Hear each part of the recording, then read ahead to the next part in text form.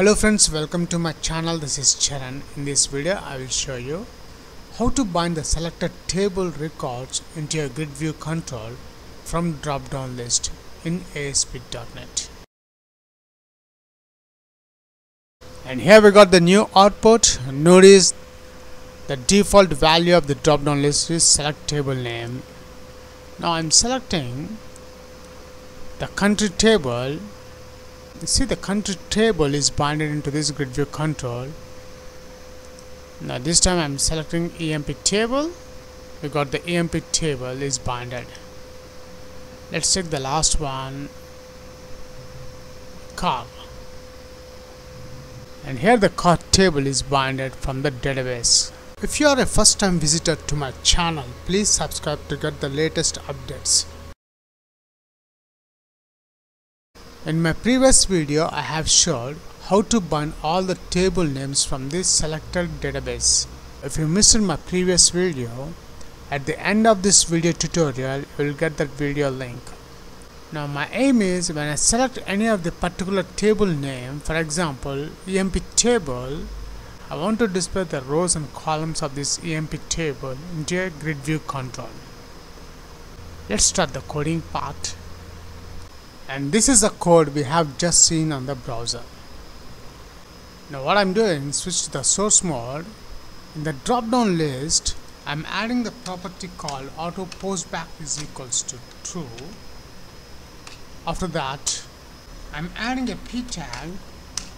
Now in this p tag, I'm adding one label control. Open toolbox, a label control. I'm deleting the text property from this label.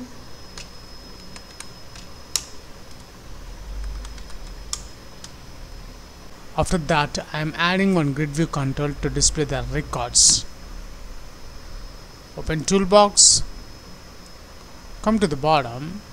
I am expanding the data folder, and here is the grid view control. I am adding that one. That's it. We have done the designing part.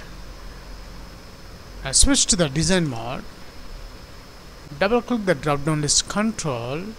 It will generate the selected index changer event. Now first thing I'm adding the default label for the drop down list control. Drop down list one.items.insert method. This insert method takes two parameters. First one is the integer type index only. The index 0 I'm adding, which is the first item of the drop down list control, comma new list item. I'm adding the string select table name, comma double quotes. The second parameter string value I'm leaving blank. After adding the default value to the drop down list control and the page.event, I'm adding if not page is postback. I'm closing these curly braces after the close method. Now in the selected index changer event, instead of writing the whole code, I'm just copying this part, pasting here. I'm changing the select query, select start from the table name plus the table name we are getting from the drop down list. Drop down list one.selected item.text property. I'm deleting this drop down list. Grid view one.data source is equals to dt grid view one.data bind method. After that, label one dot text is equals to selected table name is plus I'm adding the bold tag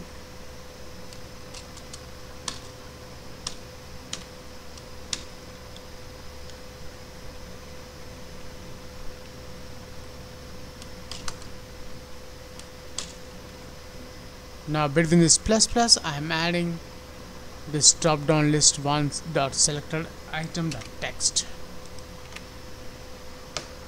That's it. Let's check the results on the browser. I'm reloading the browser link.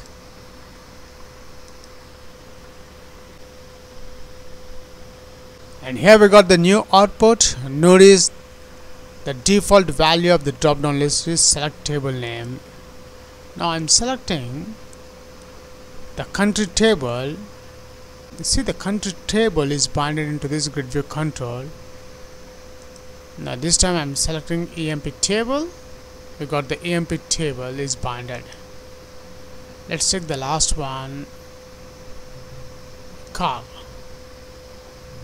And here the car table is binded from the database. That's it.